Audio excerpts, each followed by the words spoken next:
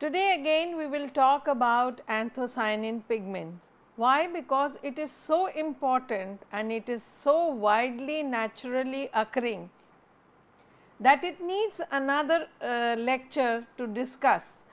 And one very common plant that we see around us, which is a very big source of anthocyanin dye, and that is rose flowers. You must have seen that there are so many varieties of roses, but the native red colored rose has so much of anthocyanin pigment that it can be a huge source of this natural dye.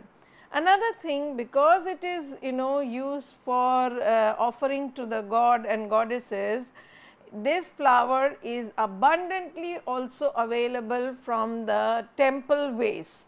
So, it can be a real good source of natural dye, and therefore, we will dedicate one more lecture to this anthocyanin pigment and its use, and today's focus will be on the rose pigment that is derived from the rose flower.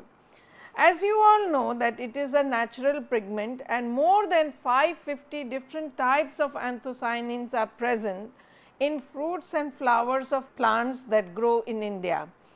It is the most important pigment of plant after chlorophyll. So, you see, chlorophyll is the green pigment which we all know, and the entire photosynthesis and all that happens because of the chlorophyll pigment, and next to that is the anthocyanin. So, it is that widely and abundantly available.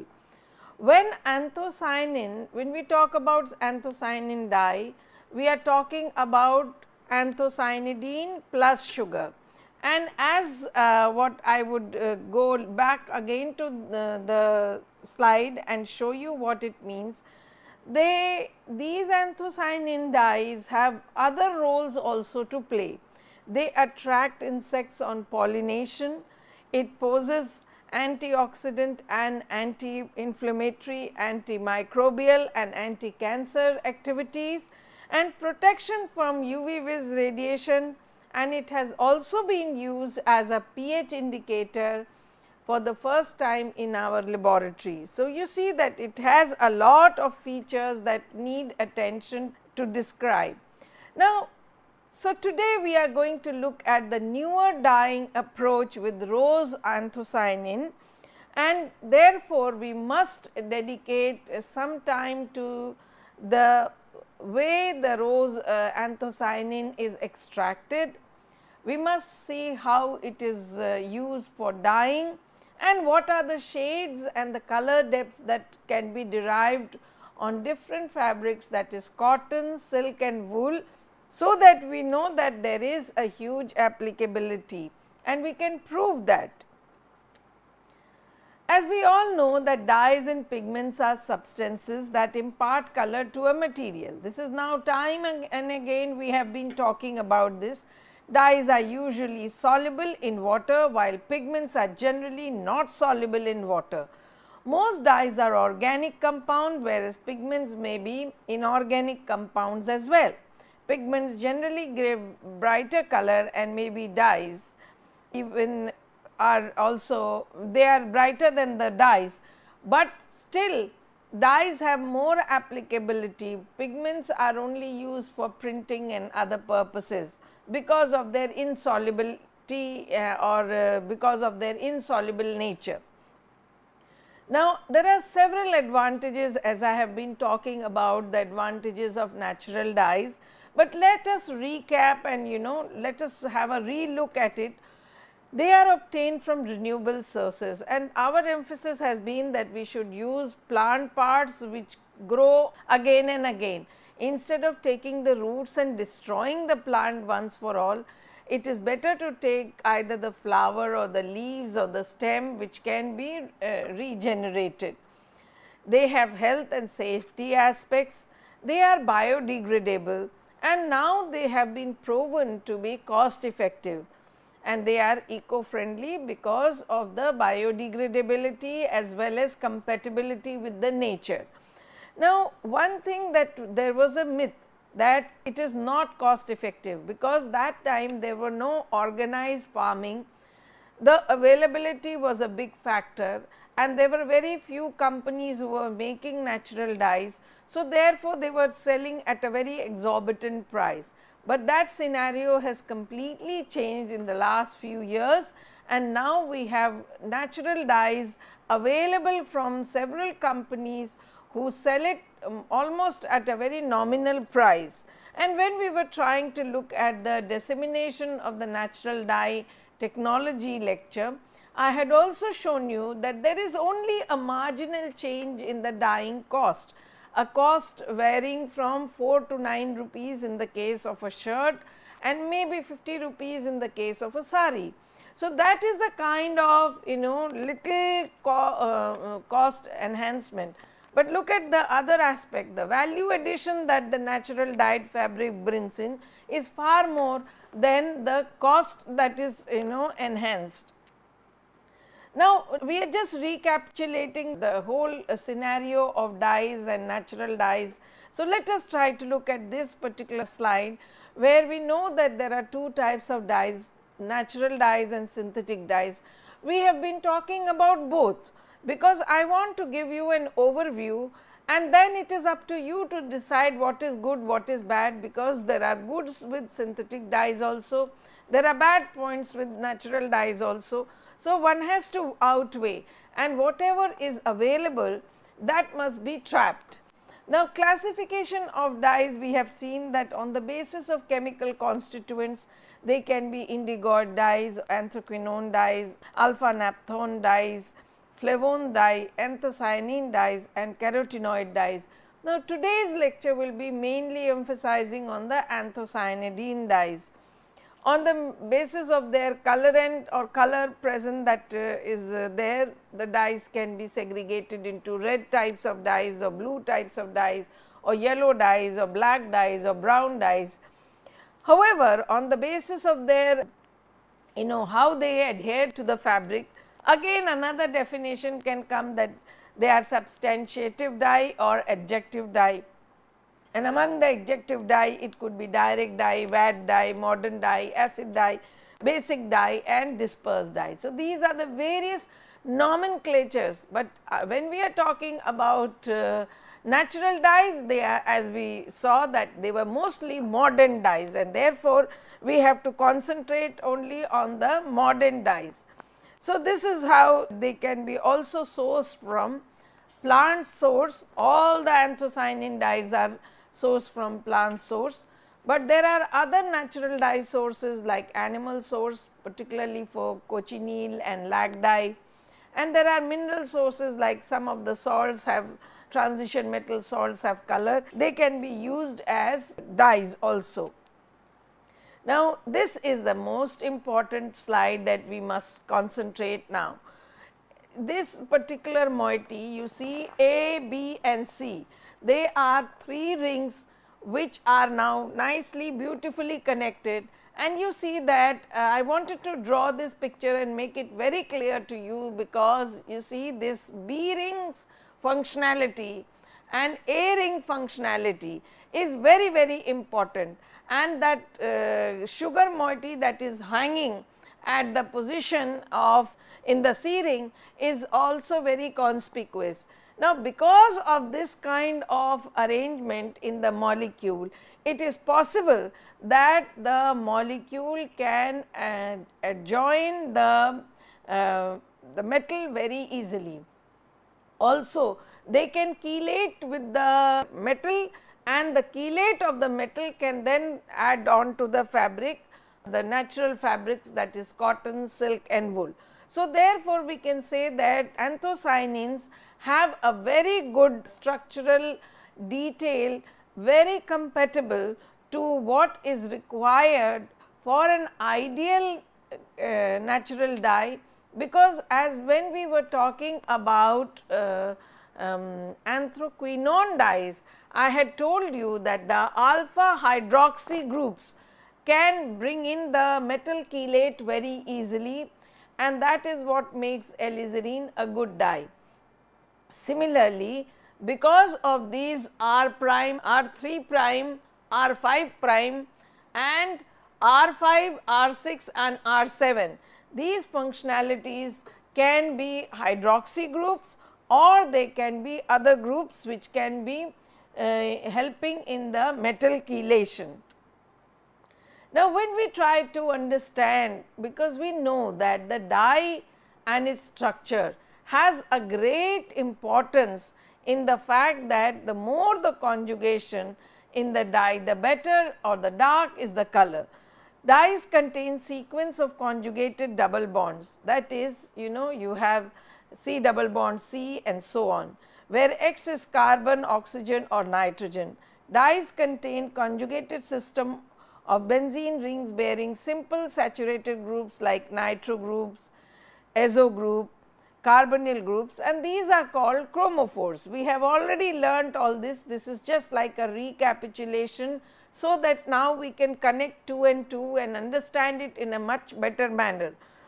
And the polar groups like NH2 or OH groups, which act not only help in the chelation of the metal atom, but also are called oxochrome because they enhance the activity of the chromophore. These chromophore and oxochromes are responsible for the color of the dye. Now, when we come to, once the dye part is understood, dye is actually whether natural or synthetic, must have conjugated system. This is one of the most important criteria to be categorized as dye. Plus, it must have a chromophoric group and an oxochrome group. Only then it actually becomes an ideal model for being called as a dye. Now, once we have understood about the dye, we also know that natural dyes need mordanting because they are modern dyes. So, mordant binds the natural dyes to the fabric by chemical reaction between the dye and the fiber. So, as I told you that here is a dye, here is a fiber, and the mordant act as a bridging head. So, be it any type of fiber, cotton, fabric, cotton, silk or wool, when it is put in the dye bath along with mordants such as alum, copper, copper sulphate, potassium dichromate, stannous chloride, these are the 4 mordants that we tried out. Dyeing can be carried out. It can be also pre-mordanting, meta-mordanting or post-mordanting. So, we know that there are 3 modes of mordant. Mordant can be added in the beginning after the scouring of the fabric, and in the case of cotton we use tannic acid treatment, and then after scouring there is a tannic acid pre-treatment and then mordanting. So, if the mordanting is done beforehand, it is called pre-mordanting. If the mordant and the dye are put in the same dye bath and both are done simultaneously, it is called simultaneous mordanting or meta-mordanting. And the third option is that first after the scouring and after the dyeing, it is then finally mordanted with these mordants. So, the mordants that are used are alum, copper sulphate, potassium dichromate and stannous chloride. Now, time and again I have mentioned that the use of copper and chromium should be minimal, and if possible, if one can avoid, it is even better. But many a times what happens is that we need to have shade variation, and from the same dye extract it is possible to get different shades by altering these mordants. So, as what I told you that there are different types of mordant, and here we will only discuss the metal mordant and the tannic acid which is used as a pre-treatment. Methods of mordanting, we already know that pre-mordanting, meta-mordanting and post-mordanting I have just explained to you. So, it is now it is more like recapitulating what we had done in the last class with the anthocyanin dyes, and also to make you understand that not only hibiscus, even rose which is so abundantly available can be a very rich source of anthocyanin dye. and not many people actually have been into the use of this. Literature review shows that there are some 95 references, and not many people have worked on the chemistry of rose pigment and looked at it from the point of view of a source of textile dye.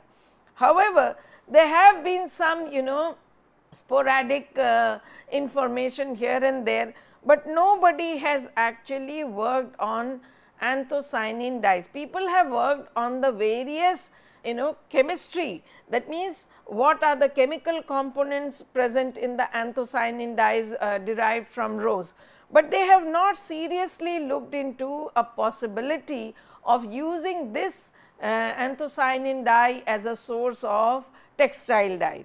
So, Lawrence et al. Have found out that the principal coloring matter are anthocyanin, anthocyanthins, and even some carotenoids are present. Similarly, the analysis done by Yoshimui, a Japanese group, they propose that stabilization of natural anthocyanin can be done by intercalation with montmorillonate. So, you see, they were only working at an aspect as to how to trap this dye and how to, because as you would know that because of the positive charge on the oxygen, it is a dye which is very pH sensitive, and this we had discussed in great detail in the last lecture, that because of its pH sensitivity, anthocyanin dyes were not considered so far for textile dyeing. So, now if one has to take a look at how the material can be used for dyeing purpose, the flowers of rose, which the botanical name is Rosa rosa, is actually taken and it is extracted, and the instruments that were used for the measurements were UV vis spectrophotometer and color scan machine.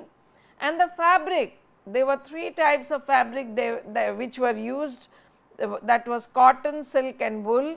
The chemicals that were used were mordants, that is the metal mordants, alum, copper sulphate, potassium dichromate and stannous chloride, and citric acid and methanol. And cotton was treated with tannic acid only, but silk and wool were only treated with the mordants, that is the alum, copper sulphate, potassium dichromate and stannous chloride. So, this is how the whole overview of the procedure, what all was used and how they were used. The methodology is that washing and preparation of the fabric is carried out first, then the extract of the methanolic extract of anthocyanin is done. But while doing the methanolic extract, a little bit of citric acid addition can always enhance the extract quality, and the more and more dye can come into it. Then the dyeing of the citric, this fabric with the anthocyanin extract can be done. But before we do the dyeing of cotton fabric, tannic acid treatment is carried out, then it is dried, then mordanting is carried out. Now, in order to see whether the dye is really anthocyanin or not, UV visible spectrophotometer testing is carried out of the extract. The extraction of anthocyanin dye actually is the most crucial part, because the more we can extract the color from the biotic material, the fade, the more concentrated will be the solution, and that can be figured out if the biotic material is getting faded. That means all the colorant has come into the methanolic, acidified methanolic solution. So, that is a test to evaluate whether all the dye has come or not. It is not required to heat it for too long time, only a slight heating can actually bring out the color. And once that is done, once the dyeing is carried out, the LAB values are evaluated, and before doing that, before the dyeing or rather before the dye fixing and after the dye fixing, the LAB values show how much of the dye has actually impregnated into the fabric, and therefore, there is a need for dye fixing, and citric acid is one very good example which was tried out. It is a mild acid and it does the retention of the color on the fabric, the dye adhesion enhances.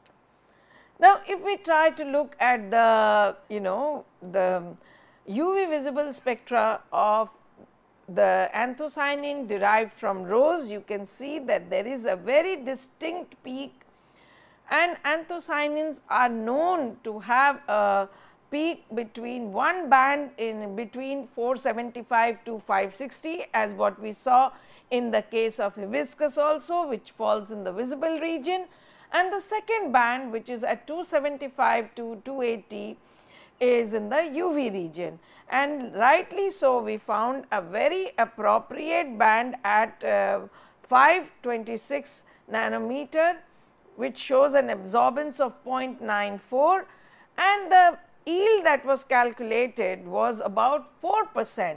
So, you see that this dye source already has, just from the flower petals, 4% of dye can be extracted readily from the rose dye. Now, when the LAB values for cotton fabric dyed by the rose anthocyanin was characterized, before fixing with citric acid, the values showed that the K/S values were between 62 or rather 50 to 132, and the highest being for stannous chloride. This is the same observation that we had in case of hibiscus anthocyanin also.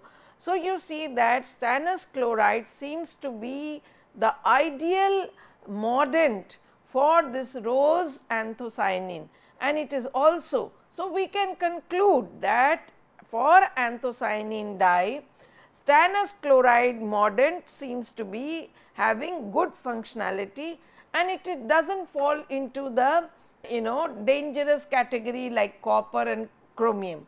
So, it can be safely used, but every time we are using mordant, it should be kept in mind that the minimum amount of mordant should be used, otherwise there could be problems arising in the effluent treatment or effluent management. Now, when the same cotton dyed fabric is treated with citric acid, the dye fix shows that lot of dye has run off. You see, that means that dye fixing. Now, what is the situation of the K/S value? We should not get perturbed by the fact that, oh, so much of dye has run off. Even then it has very rich color, and we will see the fabric very soon and we will then understand. And here also the K/S value shows that for stannous chloride the value is 130. So, if we go back from 132, it has only reduced to 130.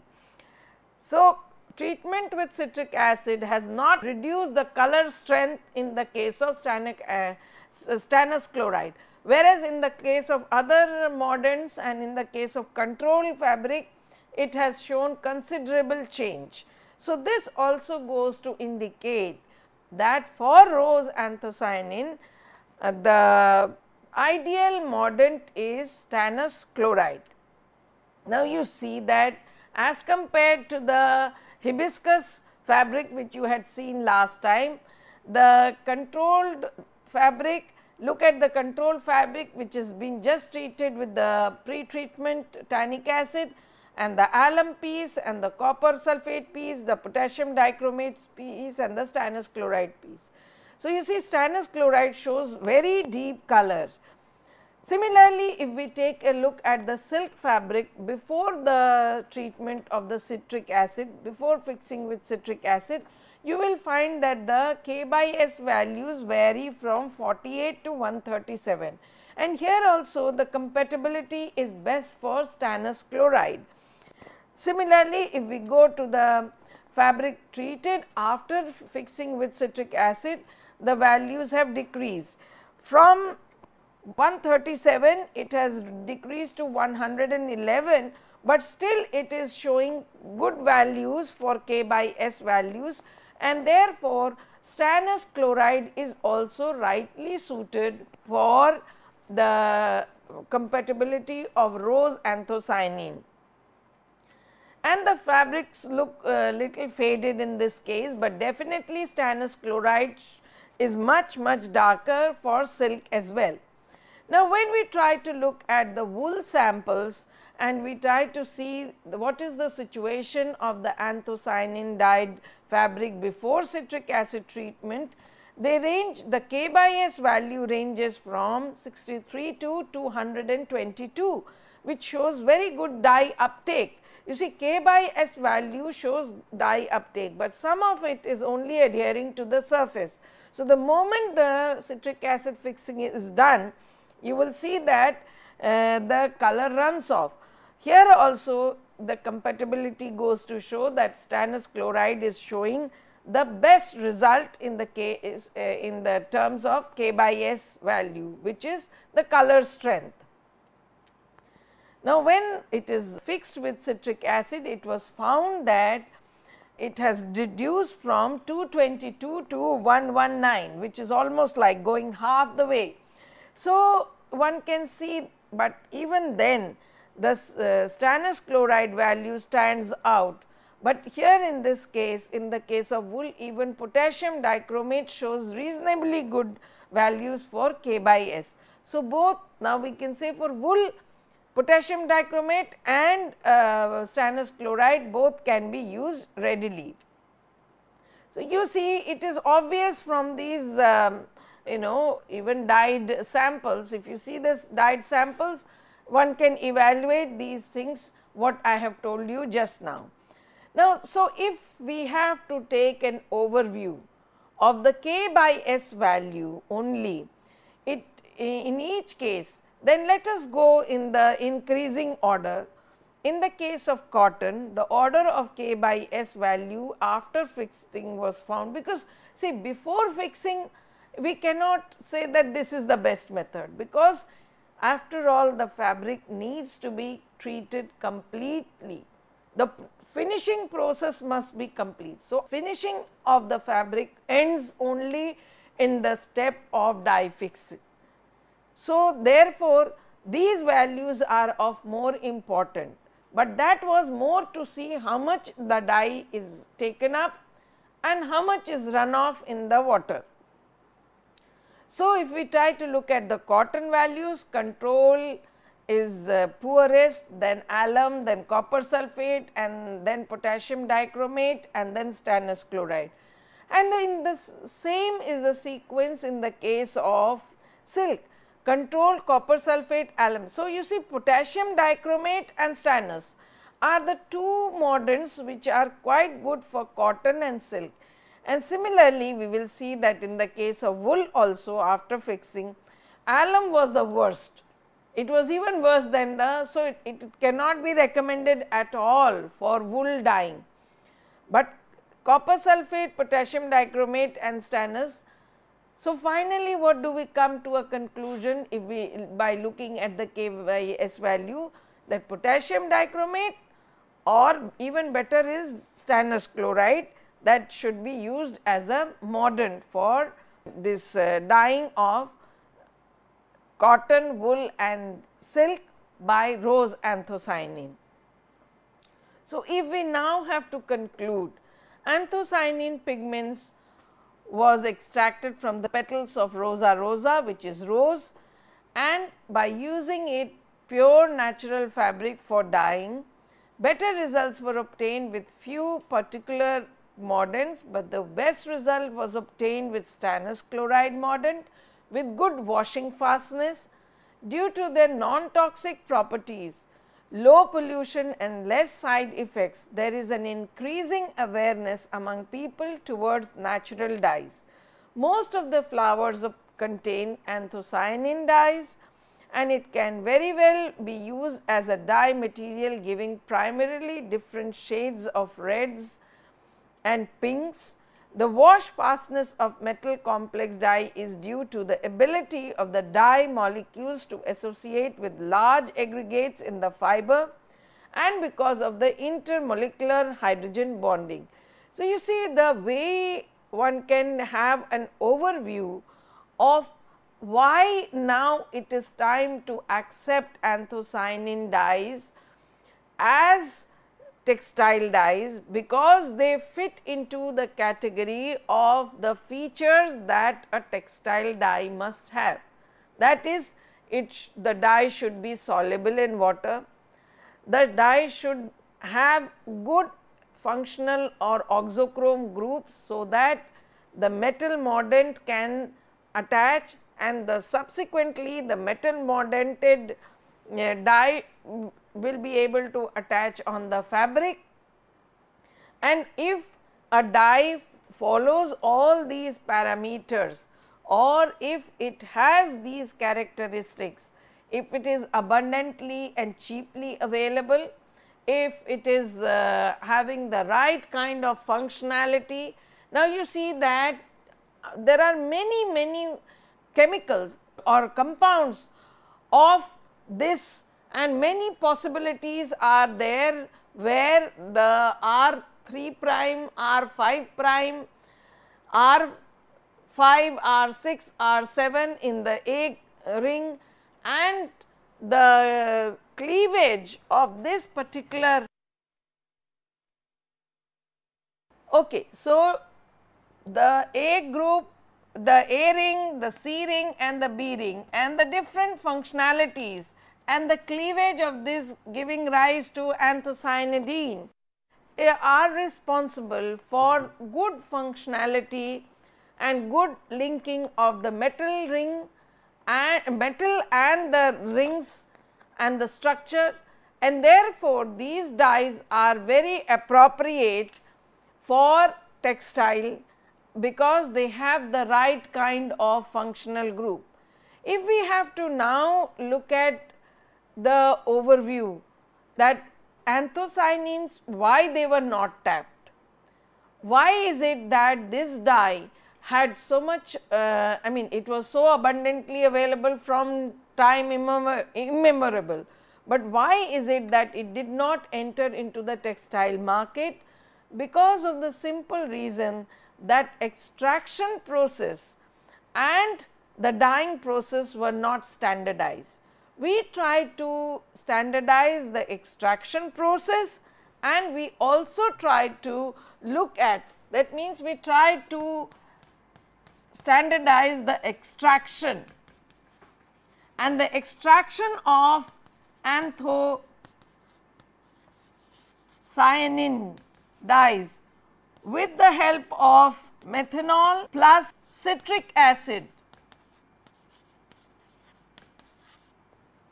was evaluated by us for the first time, because we thought that if more and more dye has to be extracted, it is necessary to find a method for extraction, because what was happening, by using just water, the dye was not coming completely into the aqueous solution, and by using methanol cannot be used for an industrial process. So, we tried to take a 50-50 solution of water and methanol and added a pinch of citric acid just to alter the pH. Now, this alteration of the pH actually helped in extraction of the complete anthocyanin that was present in rose.